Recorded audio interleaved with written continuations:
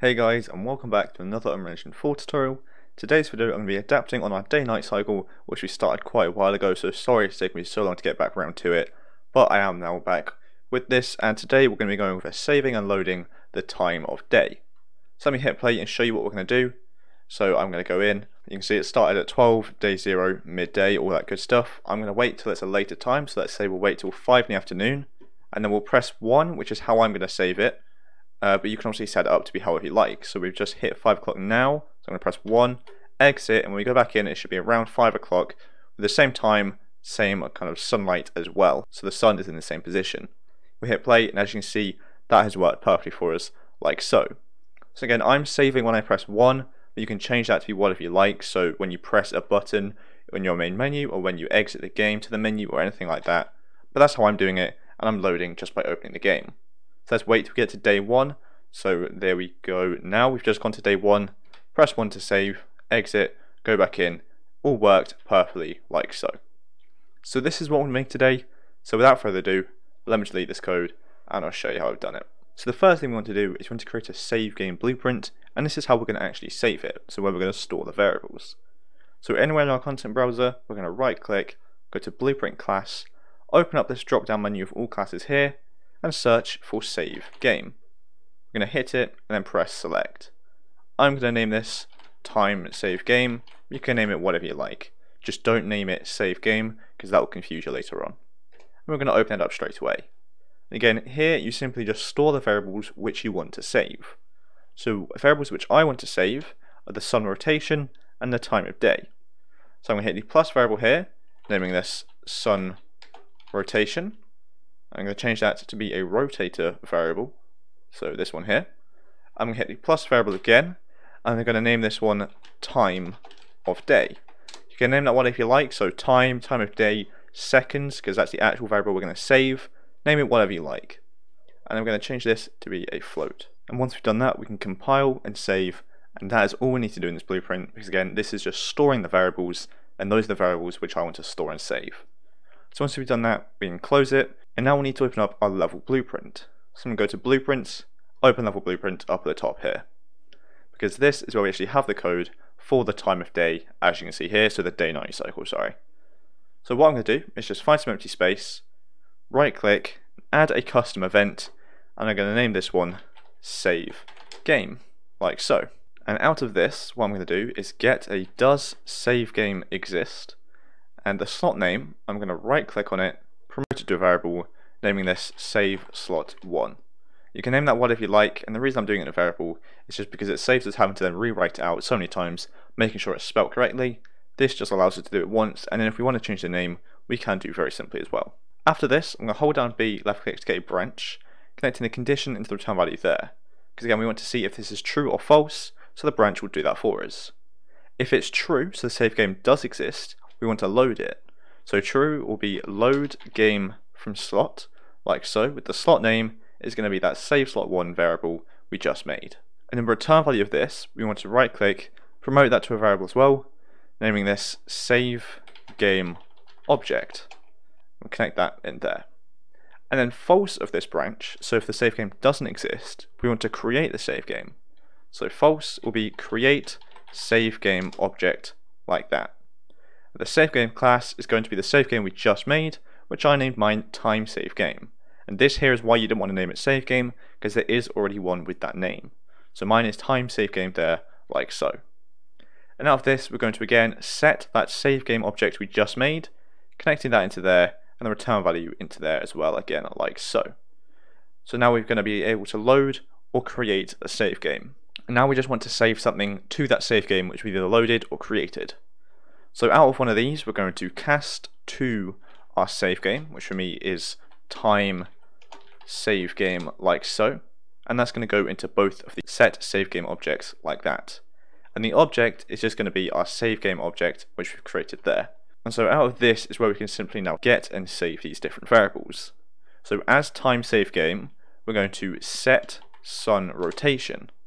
And the sun rotation we want to set it to is going to be the current rotation of the sun, which is the light source. So we can scroll down here to our time cycle code, and you can see we have light source. We're going to select that, hit Ctrl C, go back up to our save code and hit Ctrl V like so, and now we have a reference to our light source. And out of this we're going to get actor rotation, connecting that into the set sun rotation there.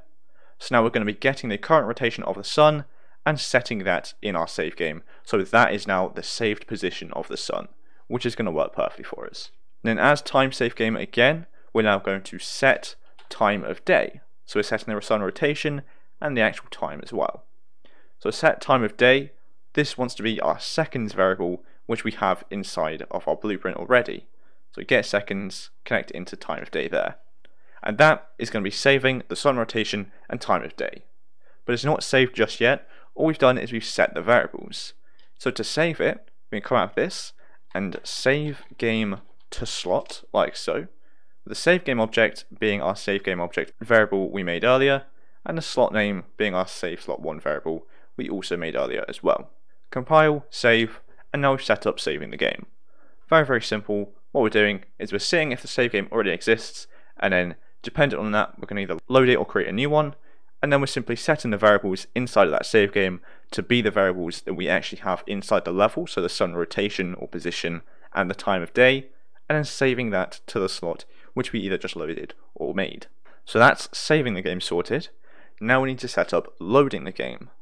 So what we're going to do is just underneath this, we're going to right click again and add another custom event, naming this one load game, and this one is just as simple. So I'm just going to move that down here like so, and I might move this down just a little bit as well, like that.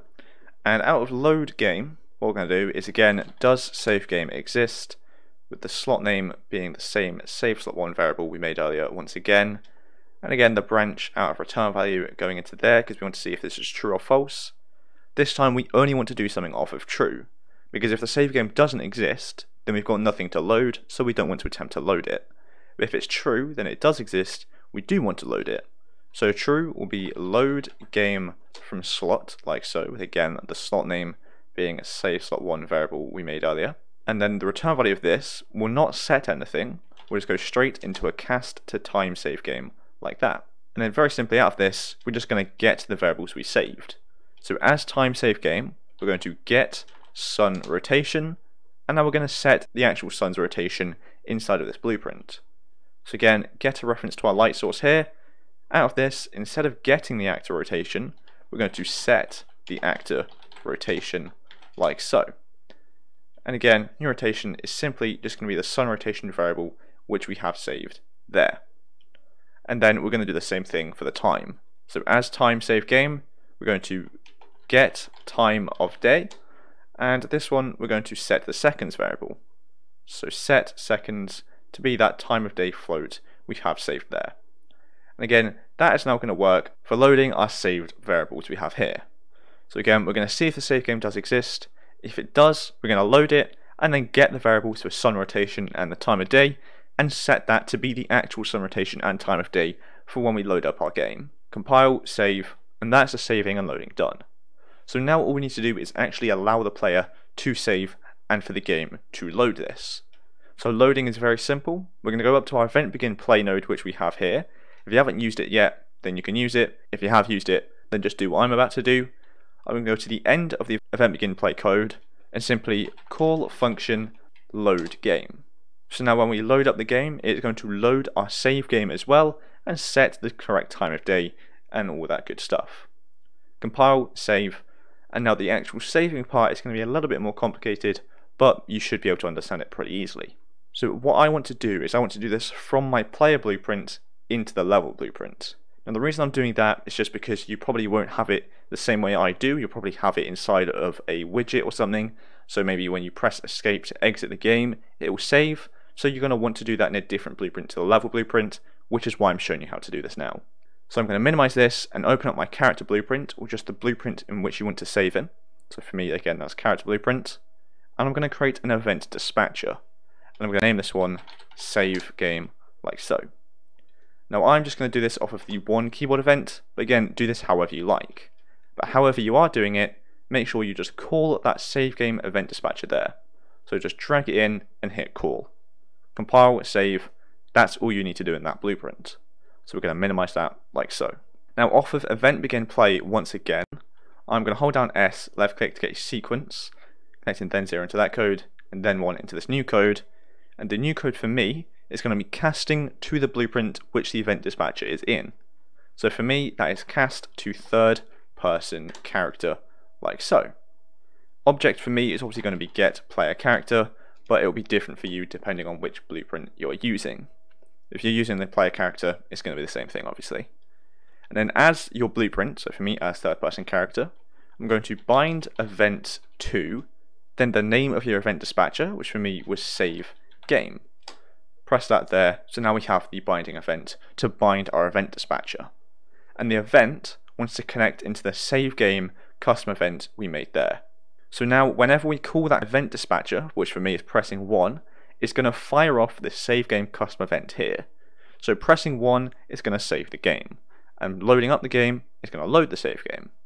So we can compile, save, hit play, and this should be working perfectly for us. So again, I'm just going to let the time run a little bit just so we can test it out. So let's again try it with 5 o'clock. So 5 o'clock, that was probably closer to 6. The sun had started setting. Let's hit play, and that one didn't work, so let's have a look at that. Okay, so the problem is I'm being a bit of an idiot. Select our save slot 1 variable.